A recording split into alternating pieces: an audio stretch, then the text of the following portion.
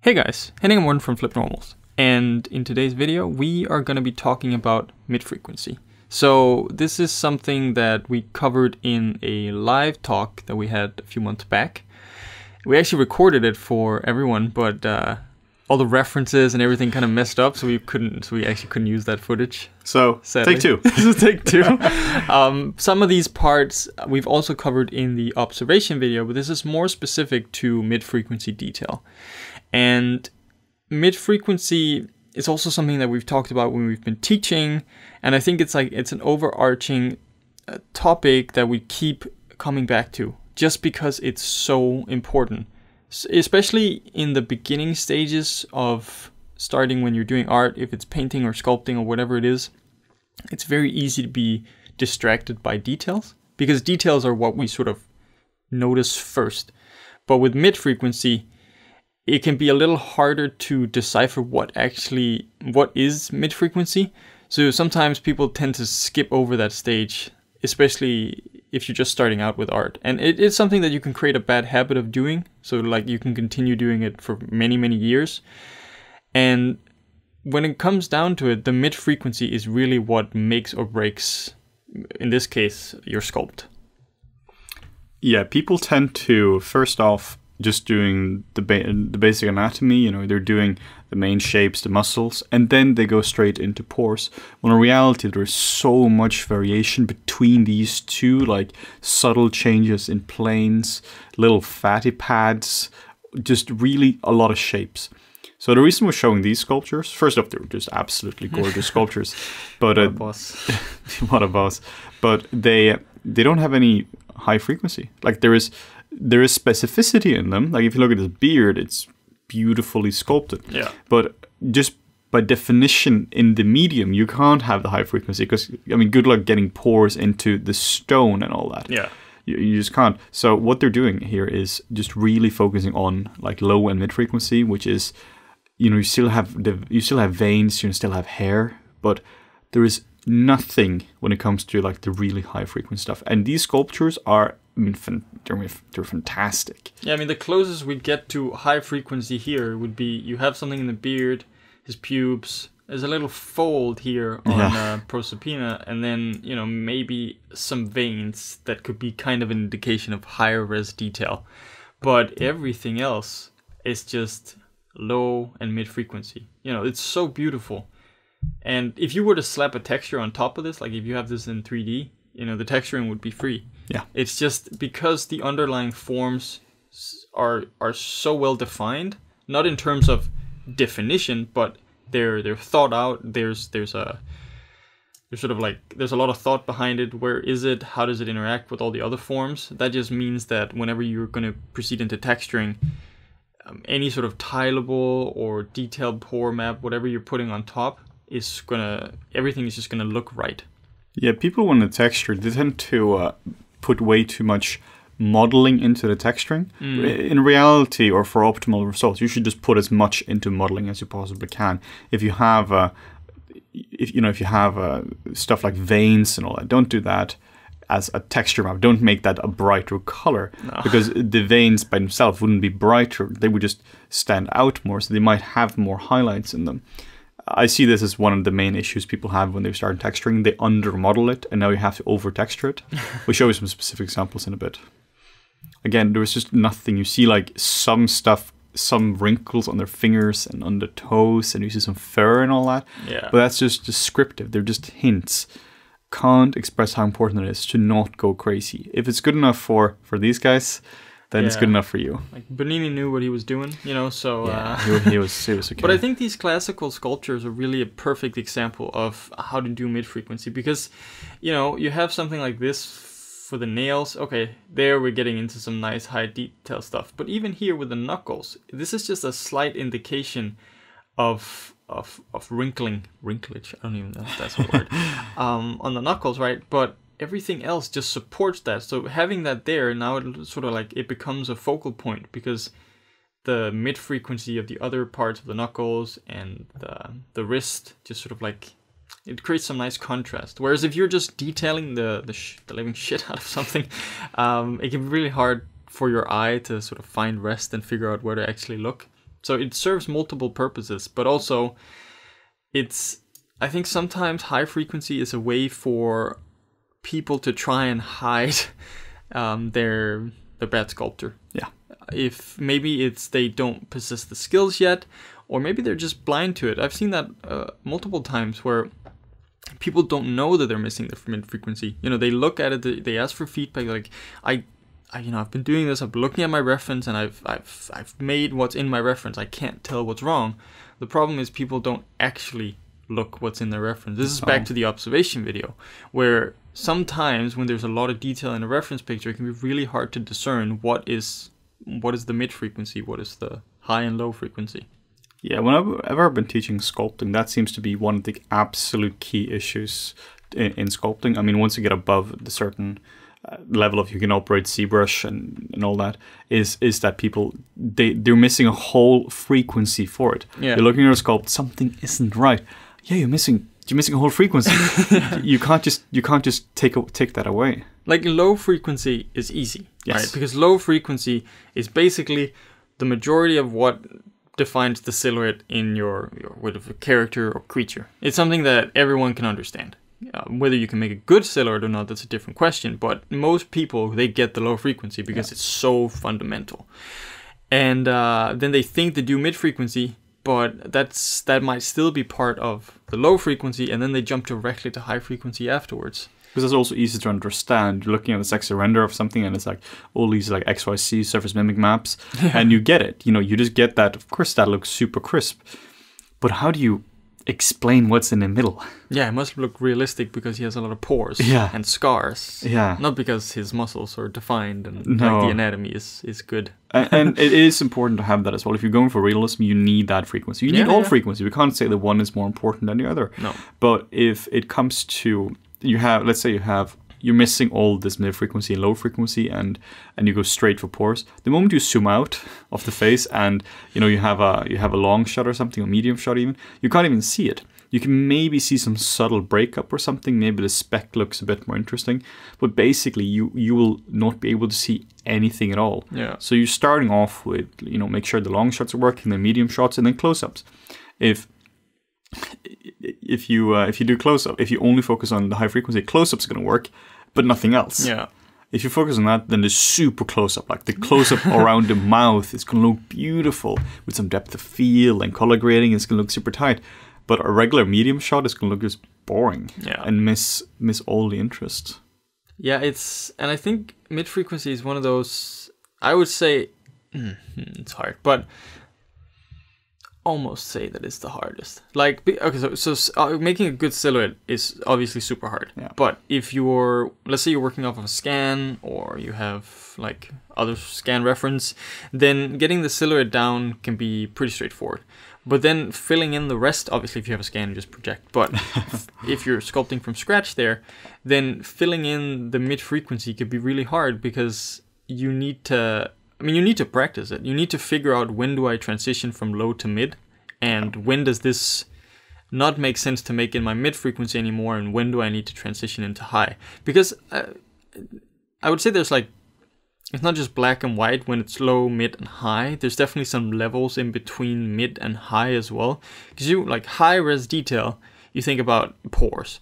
But you can have lower high res details that aren't quite mid frequency either. That's sort of in between. So maybe a small pimple or something. Yeah. Or...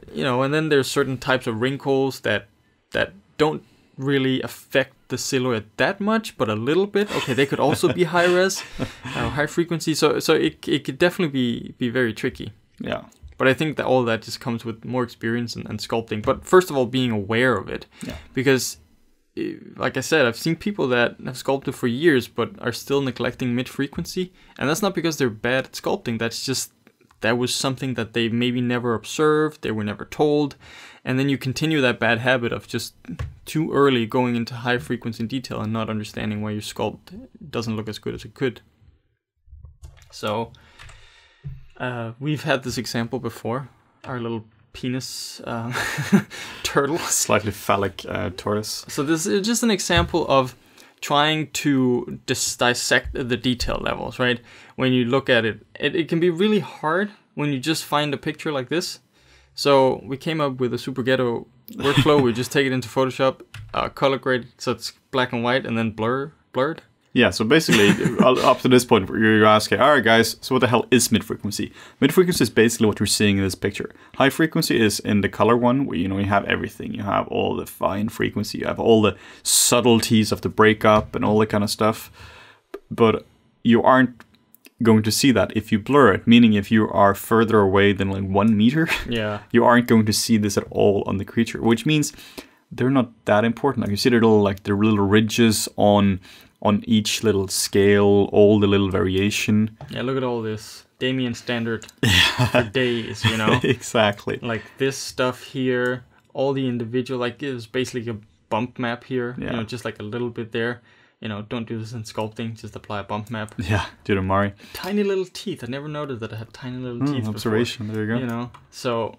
And these are important. It's really important to get this in. We're not saying you shouldn't do that, and we don't have we're not fanboys when it comes to frequency. We're mid-frequency fanboys. Yeah, exactly. That should be a t-shirt. Lamest t-shirt ever. But it's more that you got to just do it in different levels, so in different steps. So if you go to the next picture, then we can see what's there when it comes to, if you take away all the frequency, if you take away all the really fine stuff. So if you were to sculpt this and you're not a more veteran sculptor, you're fairly new to sculpting, and if you look at the color one, it's impossible to start sculpting. There is too much stuff. You blur it, now you can't sculpt them because they don't exist. Like look at this, you have this skin fold right here, which is kind of easy to miss if you're looking at it in the detail view, but as soon as you blur it, you make it black and white to not, the black and white thing is just to help your eyes not be distracted, really. You just see how dominant that is there. You have the wrinkles that go around here, this little sack of something there, flesh. A sack of flesh. All of this would be mid-frequency because it deforms the silhouette and the surface so much. It's quite deep, actually.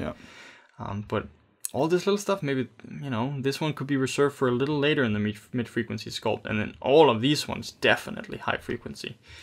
You can see this is what they do to the surface. No point in sculpting all these little tiny bumps there. At least not early on. If you, there is an argument if you want to sculpt everything ZBrush because you're a crazy person. Regardless of how you do it, regardless of how you do it, it's just don't do it early on. Don't add any of that until you sculpt this.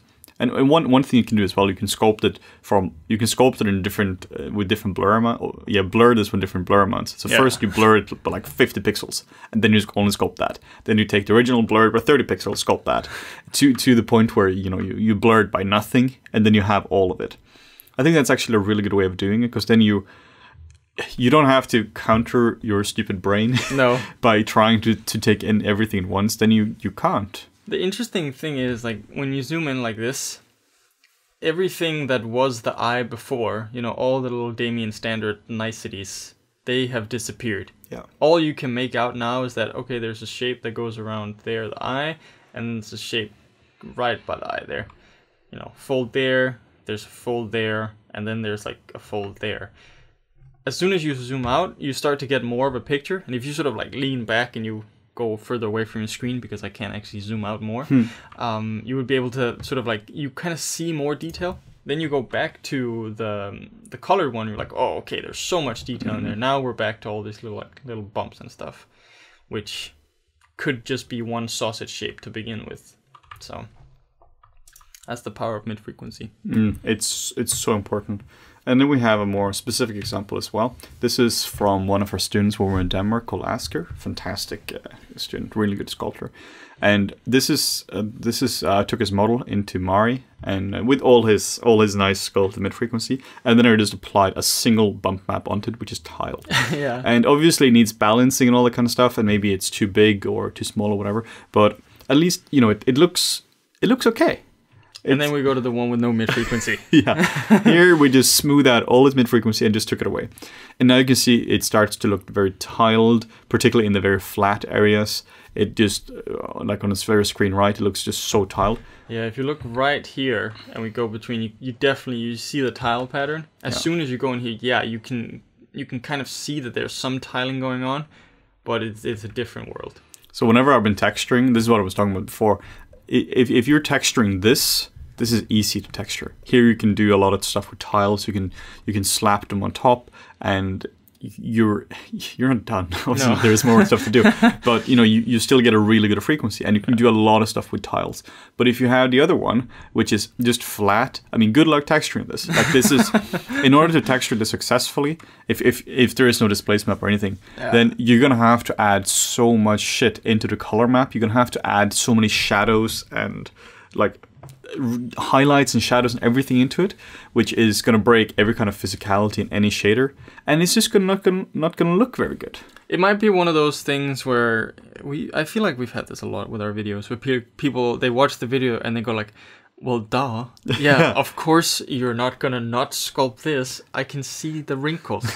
Yeah, but trust us. Yeah. It's like 100% of the time, especially when we go out to teach, this is what people are missing every single time. Yeah. It sounds obvious once you start talking about it, because now all of a sudden your eyes have like been opened. It's like if you don't know the word for orange, you're never gonna identify an orange. Yeah. Now everyone tells you what an orange is. Now you're gonna start looking for oranges everywhere. I see oranges all over the place. Exactly. So it's the same thing with mid-frequency. You're gonna go out in the street now. You're just gonna stare at people like, okay, what's the mid-frequency? You're gonna love looking at old people. Oh, we have this as well with, particularly when it comes to sculpting. When I had this recently where I was talking to somebody who she'd been starting to get more into sculpting, and suddenly it was like, holy shit, the muscles are deforming the body so much. Yeah, I know. Yeah, but I didn't understand. Yeah, but I told you like 5 months ago. Yeah, but I didn't get it. And that's not because because you're not a good artist or whatever. It's just because you don't notice it. Yeah. We start off by saying that, all right, so first you start off with a skeleton, and then you have muscles, which deforms it. And they're like, yeah, I know, Henning, shut up. Yeah. This is so basic. But then and then they forget when they start their next sculpt. Yeah, then they start sculpting, and you're like, yeah, you got to remember first with the skeleton and then your muscle. And they're like, oh my god, I'm so stupid. Oh, that's what you meant. It weren't just words. Okay. Yeah, exactly. They're like, of course I know the skeleton is under the muscles. Yeah, but you didn't, did you? Yeah, you thought they were part of the muscles. And it's the same thing with mid-frequency. Now you're going to go back and if you were to feedback your stuff, you're going to be like, my god. Yeah. We have another example here of spot the tiles. Aha. And we actually had to look at this ourselves for a little bit. Yeah. So if you look right here, right there, that's when it starts to... You can see a seam there. There's a seam right there. It runs all the way up across, which is a lot easier to spot. Yeah. Not a lot. It's a little bit easier to spot here, but we're also very close. That's another thing that the mid-frequency can help you sort of hide, just because there's a lot of undulation and a lot more variation in the surface. Obviously, most of your maps should probably be real tilables and really good for tiling. But it's just an example of what else mid-frequency can help you do, especially when you move into texturing. We were always asked this, so how do you fix seams issues in production? And we just like shrug and be like, you hide it in motion blur, or you just have so much shit on top of it. Yeah, I've seen comments like that as well for like displacement. So what do you do about displacement seams? Yeah, we have displacement seams. Yeah, definitely don't look at close-up shots for Pacific Rim 2. Because there are no displacement seams there. Absolutely none. Maybe a few. Yeah, it's actually interesting that you don't notice. As soon as you have a good tileable on top, you have the mid-frequency, you add a little bit of high-frequency spice on top, the seams kind of disappear. Yeah, and you look at add some triplanars, which will by definition not have seams. Yeah, it's so important.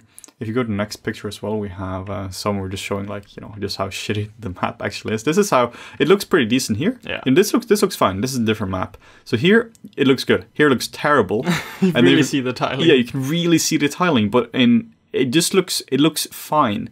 And if you but then you're seeing like the absolute the monstrosity of this map. I mean, it's a good map, mind you. It's just the problem here is just that it's tiled to death. Yeah. if I were to do this for actual production or for my own textures, I wouldn't do it this extreme. I would use a few different ones. Maybe I could even take the same map, rotate it around, and mask it out in a few different places, and that would work well. But I mean, even just because of the mid-frequency, it just kind of works. And this is also, I mean, this is like a little tangent. This is why you don't sculpt everything by hand in ZBrush. Yes. Some people do that. Yeah, some ZBrush cowboys, they really go ham on it. Try to sculpt all of this in ZBrush.